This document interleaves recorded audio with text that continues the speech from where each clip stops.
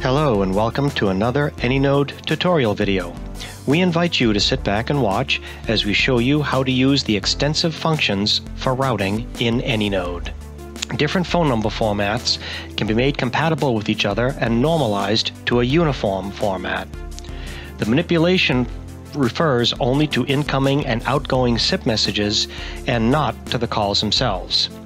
In this tutorial, we'll first introduce the manipulation assistant and the routing assistant before we show a common routing and manipulation example in practice. The manipulation wizard can be invoked in the SIP node menu for the incoming and outgoing manipulations within a node.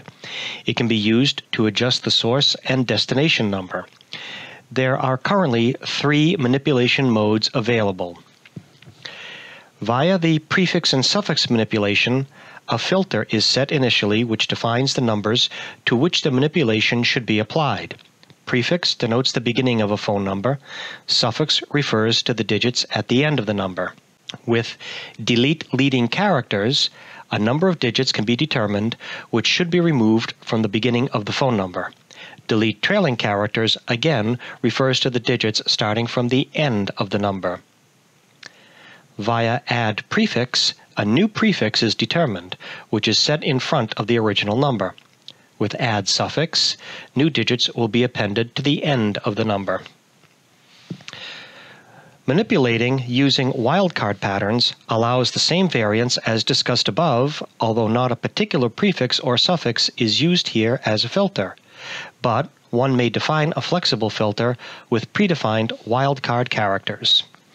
The following wildcard characters are available: 0 through 9 inclusive, a certain digit that must occur within that range; X, any digit between 0 and 9 inclusive; exclamation point, one or more digits between 0 and 9 inclusive; question mark applies to none, one, or more repetitions of the previous digit.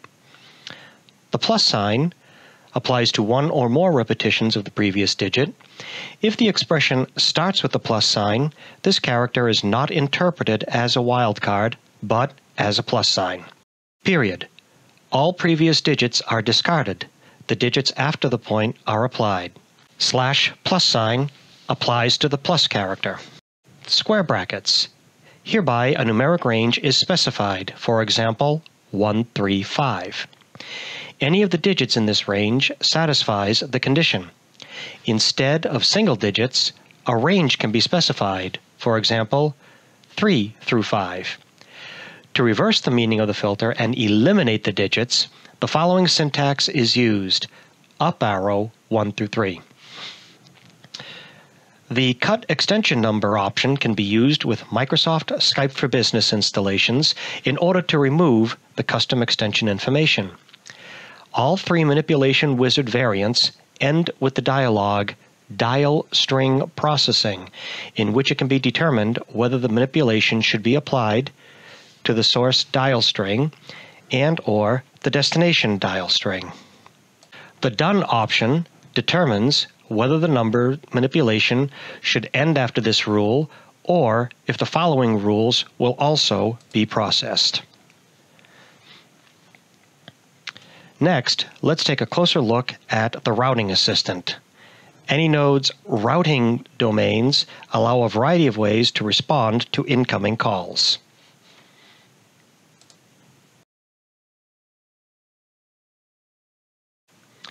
The route wizard starts with the query for the filter. That will be desirable in most cases. If no filter is desired, unconditional routing can be selected, and the filter input is skipped. If no filter is defined, this route is taken unconditionally if all previous routes do not apply. The route wizard begins with a query whether a filter should be applied to the rule. This will be required in most cases. Accordingly, Use Filter is selected here. Then, in a new window, several ways of filtering are available. Calls can be routed based on the source node, source dial string, destination dial string, the first diversion number, the last diversion number, and the transfer or dial string. If lookup directories is selected, it can be checked if the source or destination number exists in a directory. At conditions, already stored special hardware conditions such as CPU load or random access memory can be selected as a route filter. These are only available if they have already been created under conditions in the main tree. In the source nodes filter, all already configured nodes are available. The desired nodes can be moved with the arrow keys to the selection on the right part of the window. Source and destination dial string can be defined each with a wizard. You can try to match a dial string in different ways. Here, the following options are available. Match always, the condition always applies. Match never, the condition never applies. Match prefix and suffix, to define phone numbers based on the digits at the beginning or end of the number. Match wildcard pattern, explained previously, and extension range, a specific range of phone numbers. After the filter conditions have been created, the actual action is defined as a third step, which is to be executed by this rule. The following actions can be selected: route call to connect the call via another node, reject call, actively reject the call, establish parallel call several numbers at the same time, redirect call, and ignore call. Further parameters may be defined for each action. Route call. Here, the node is selected over which the call should be connected. Furthermore, there are routing forward profiles to choose from, which determine how the media of the two calls are to be connected. Finally, the source and destination number can be adjusted in the dial string rewriting. We recommend to do this here only in exceptional cases and instead to do the manipulation in the nodes directly. Therefore, we will skip the dial string rewriting here. Reject call. A cause code may be defined, which is signaled to the calling party upon rejection of a call by any node. Establish parallel calls. First, the desired amount of parallel calls is added to the list. Then, for each entry, the single target numbers are set. The procedure corresponds to the manipulation of numbers on the node level. Redirect call. This parameter specifies the destination of the call diversion. A new destination number can be created based on the source or destination number. Example: an incoming call to 1234 is to be redirected to 4567. In this case, the digits 1234 could be removed and replaced with the prefix 4567. Ignore call. Since this option totally ignores any further actions on this call, no further parameters are necessary. We would like to perform our practical example with a typical constellation between a VoIP provider, a conventional PBX with internal extensions, Skype for Business with E164 numbers, and anynode as a mediation authority among the devices. We would like to point out that in this example, we do not consider emergency numbers for the sake of simplicity. Our PBX user only dials 10 digits for a national call. We skip the 11 digits option, dialing a 1 for national calls outside your area code. In our example, the provider uses the International Telephone Numbering Plan E164 without a plus sign. That ensures each device on the PSTN has a globally unique number with a country code, national destination code, and subscriber number. We recommend that you transfer everything to the internationalized E164 format with a plus sign as an optimal procedure and best practice before routing. After routing, the manipulations are set so that the remote station to be called understands the format. The manipulation direction, incoming and outgoing, is always related to any node. For incoming calls, the source and destination telephone number is converted from the provider's format to the internationalized E164 format here.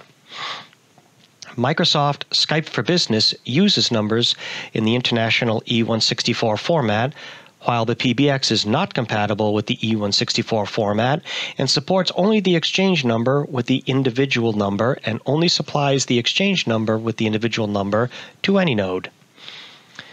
In the PBX node, the manipulation for the sender ID for the outgoing manipulations would look like this, so that the PBX is compatible with it. Calls from abroad, here for example Germany, would be displayed on the terminals with PBX-compatible sender identification. An attempt is made in the routing domain to find a route that matches the criteria of the incoming call. The graphic shows 3 routes.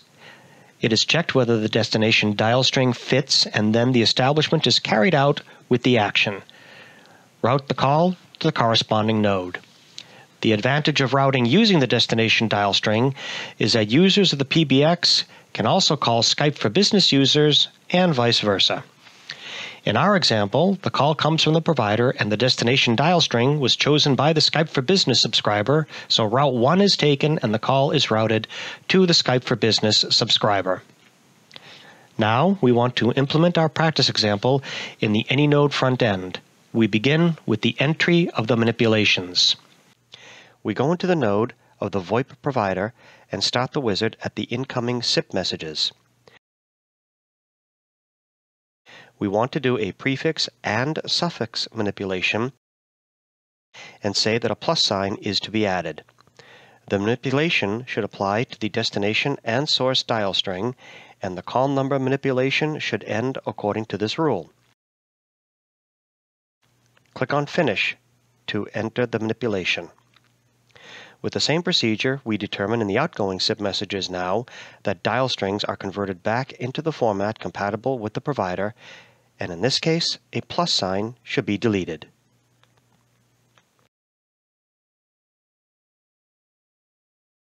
We change the numbers in the PBX node to the format which is compatible for the PBX and compatible to E164 format on the other side.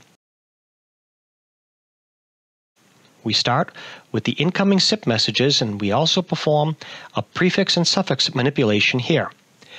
The first rule is for international calls from the PBX. When the user dials a 011 for an international call, this shall be deleted and a plus is added. All rules are valid for the destination and source dial strings. The second rule is for national calls from the PBX, and here we use wildcard pattern. If the user dials a 10-digit number for a national call, a +1 is added. At this point, we skip the other option, dialing 11 digits with a 1 for national calls outside your area code for the sake of simplicity.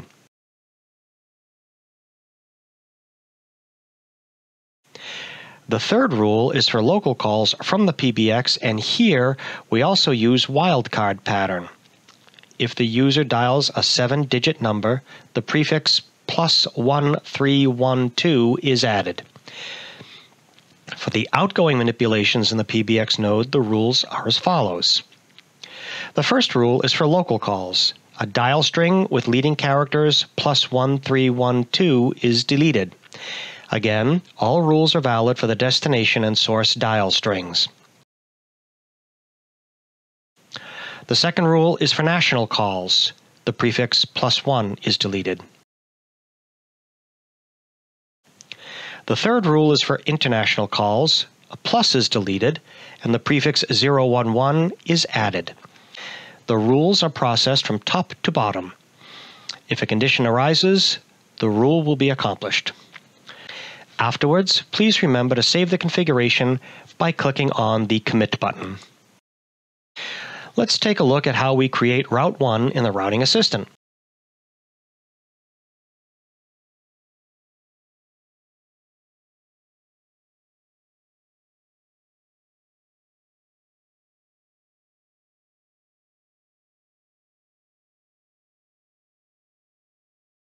We set the destination dial string now.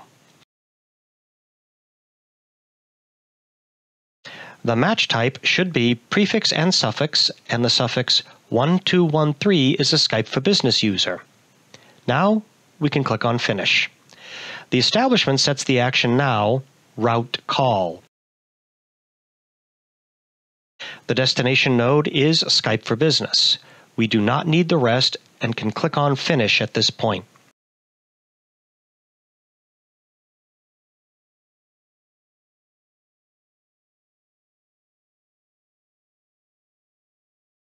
In Route 2, we proceed in a similar way and specify 1212 as a suffix in the destination dial string and that the call should be routed to the PBX.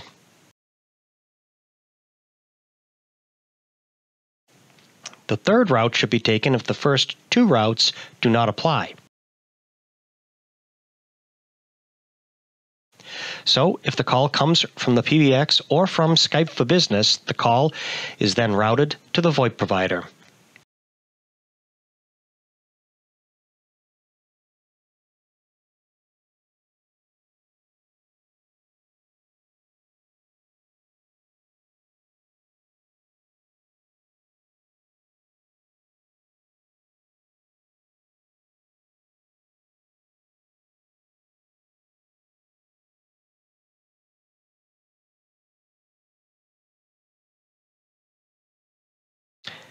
Again, please remember to save the configuration by, again, clicking on Commit. To check the configuration and manipulations, we can take a quick look at Monitor Mode. We see here that the call came in from the PBX and converted to the E164 format and then routed to Skype for Business. Of course, the Skype for Business user could also call the PBX user. This is a great thing. This brings us to the end of our video now, and we thank you very much for your time and attention, and have a wonderful day.